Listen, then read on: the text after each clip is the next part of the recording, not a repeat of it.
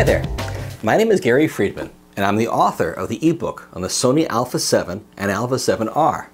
These two cameras are like having a medium format camera that fits in your coat pocket.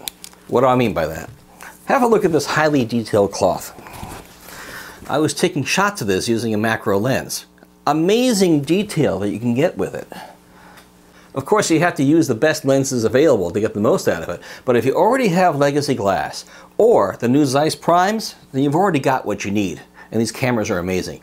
The reason for the high quality isn't just a high number of megapixels, it's the larger sensor, and let me show you what I mean.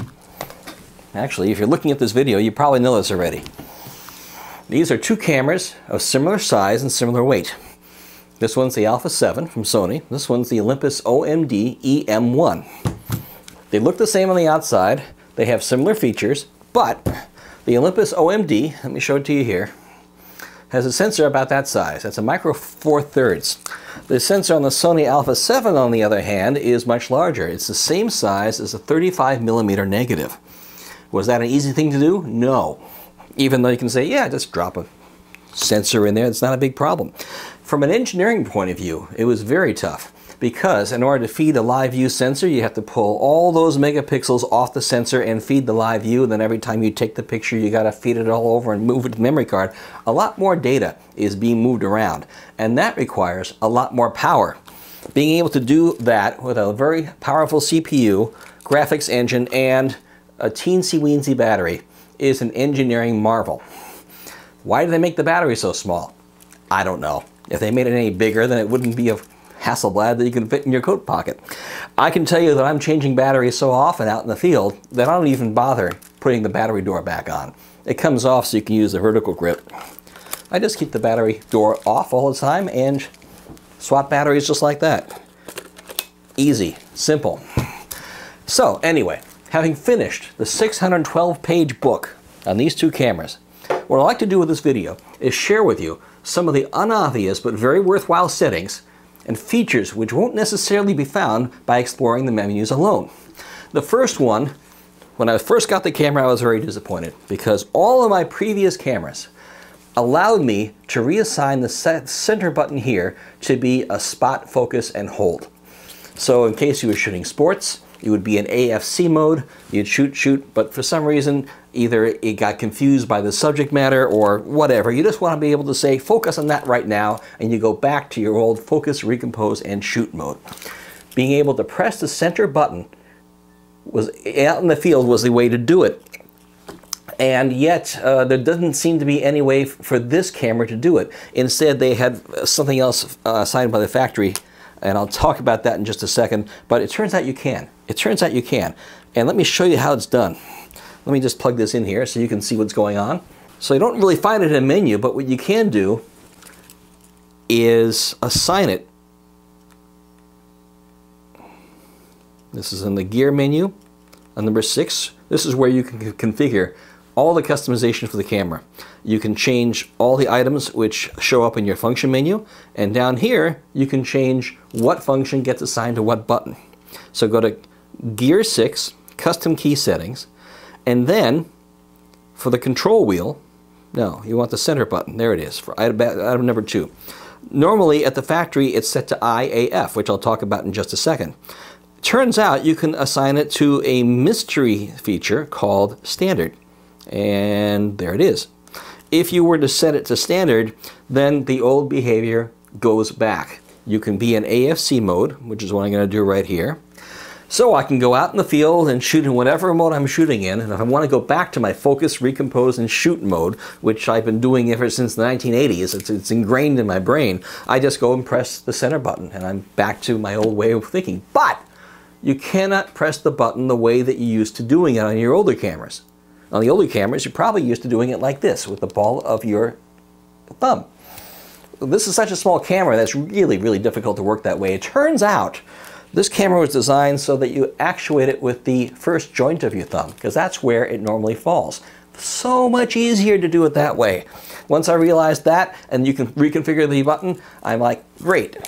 When things get really tense, and I'm working under pressure, I can go back to the way I was trained, and the camera behaves the way I want. Pretty good. Now what you're doing when you reassign the center button is you're giving up a brand new feature called IAF, which is where in addition to face detection, instead of just focusing the whole face, the camera will try to focus on just the eye. Why didn't they incorporate that in face detection as part of the feature? Why do you have to press the button? I don't know, but that's what they did. I find the focus, recompose, and shoot, setting it to standard is a much better way to go. Now as you're perusing these menus, let me plug this in again. As you're perusing these menus and you're looking for things to assign to buttons, there's a couple confusing items that come up. Some of them sound like they're doing all the same thing. For example, let me go to the menu here, and let's say I want to reassign the C3 button, the trash can button on the bottom right of the camera. So we go to Custom Key Settings. We'll go to down button, let's say, where is it? Custom button 3. Custom button 3, there we go. Obviously, otherwise known as the trash can button. So it says Focus Settings. Now, there's also Focus Area, and there's a couple other focusing mode. What do they do? And especially, how does Focus Settings differ from Focus Area? Let me tell you that now. Focus Area does what you think it does. Let me assign it there. There we go. So, I'm out shooting, I press the Focus Area button, and it brings up the Focus Area screen. And there it is, and you can choose. And this is exactly what you expect. What does Focus Settings do? Well, let's go and assign it. Custom Key Settings, Custom Button 3, let's change it to Focus Settings. Now Focus Settings will do two different things depending on whether you're in autofocus mode or manual focus mode. For example, I'm in autofocus right now. I want to hit the trash can button, and what it's going to do is it's going to bring up a little icon in the lower right hand corner. That's its way of saying, it's another way of choosing the focus area, zone, wide, center, flexible spot, all that. It's just a different user interface. But let's say you were in manual focus mode. I'll just press the AF/MF button on the back of the camera right there. And now I'm in manual focus mode. And now, if I bring this up, I press the trash can button, it brings up an orange square. And it says, okay, this is going to be for the manual focus assist, where you can zooms in. So let's say I want to, let's say I'm shooting with legacy glass. And I push the trash can button, there's the orange square, I press the center button, and then it gives me 5 seconds, or a little bit longer, to zoom in and focus on, fine-tune what I'm doing, and then it goes back to wide shooting, and then I can take my picture. Wow, what a gorgeous picture that is. So, that's what the button does. It does two different things. If you're in autofocus mode, it lets you choose your focus area very quickly. If you're in manual focus mode, especially if you're shooting with legacy glass, then it allows you to, the same button will then give you the manual focus assist. That way you don't have to go and reassign buttons all the time every time you change lenses. All right, next, vertical grip. You won't find out about this in the manual, turns out. Vertical grip can actually be a very handy thing. I bought it thinking it would be great to balance the camera with big lenses, and in fact it works that way very, very well. And you got 2 batteries inside, so you don't have to worry about the battery life quite as much. But end of the day, you want to go recharge your batteries, you got to take the whole thing off and take the batteries out and charge them all individually. And because this camera didn't come with a charger, you got to put it in the camera and plug it in with a USB and then wait 4 hours and then swap batteries and then do it again. It's a pain. So what I did was I got myself an external charger, and I rarely use this anymore. However, the nice thing I got about it is the lesson about keeping the battery door off. It just became a natural thing.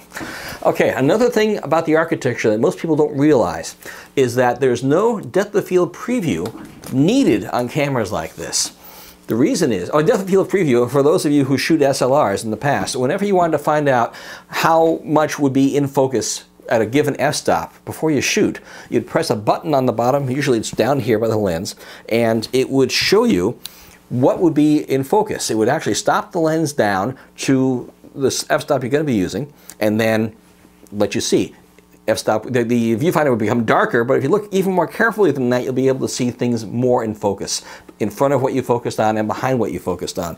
These cameras don't need it. The reason was, this is designed from the ground up. The E-mount was designed from the ground up for video. So you're always shooting at the f-stop that you're going to be using. You're always looking at your viewfinder at the f-stop you're going to be using. None of this mirror flips up, f-stop closes, shutter opens, shutter closes, f-stop opens, mirror flip down again. it's always stop down. In fact, you can look at some of these pictures, you can actually see this in action.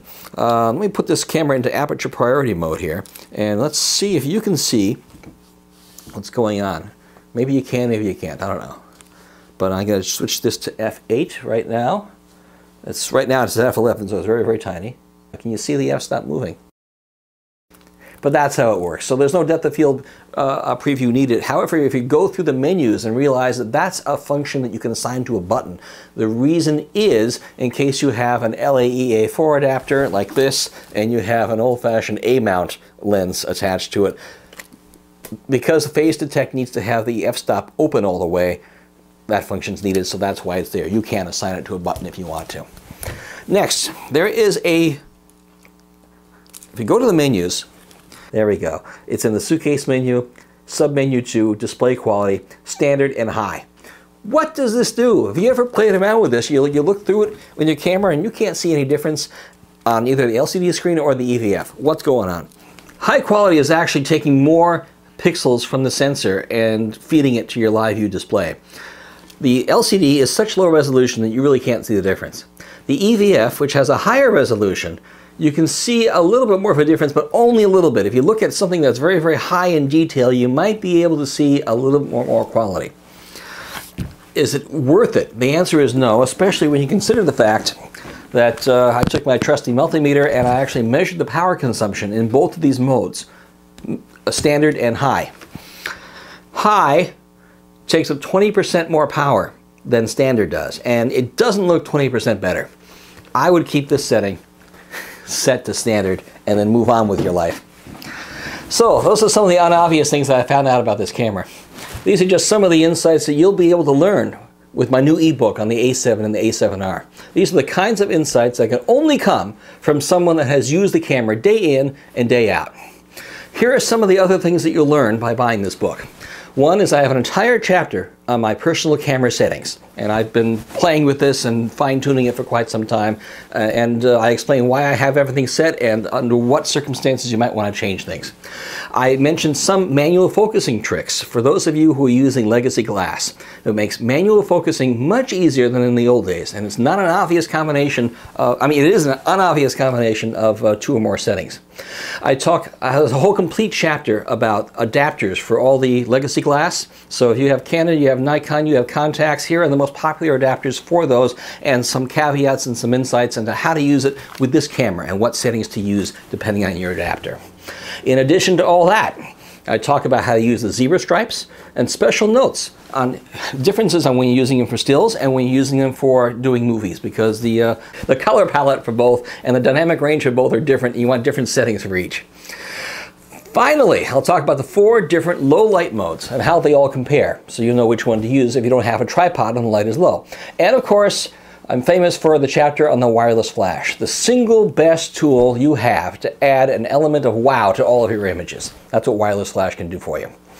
A lot of people ask me, Gary, why are your ebooks so expensive to compare to the competition? The answer is simple. My books are the most comprehensive and thorough. Nobody else goes into as much detail as I do. It's 610 pages, for crying out loud. My readers tell me that my explanations are easier to understand and occasionally entertaining, so that's a good thing too. This book gives you insights you won't find anywhere else. If there's a problem or deficiency with the camera, I'll tell you that too. For example, have a look at this. I was shooting a trichothon using the A7R. Using this lens, a focus tracks fine. However, when you press the shutter release button down, it stops the focus tracking. And because of can't do the electronic first curtain shutter, there's an 1/8 of a second lag between when you press the shutter release button and when it actually takes the picture. That means I was able to get a whole slew of rear tires of the tricycles in focus, but not actually the front ones. That's a problem. My book talks about that. If the other guys aren't saying these things, you have to ask yourself, what else aren't they telling me? Anyway, all of my ebooks come with a 2-week risk-free trial. Read it for 2 weeks. If you don't like it, let me know. I'll give you a full refund. The purchase price includes a 3-file bundle, a PDF, which you can print out, copy, and use on all of your computers, a Mobi file, which you can use on your Kindle, and an EPUB file for all the other readers. There's no DRM, there's no copy protection of any kind from my website. You pay for the content, it should be yours. Printed books are also available too, but The best bargain, really, for less than 1 and 1.5% of the cost of the camera body are the ebooks.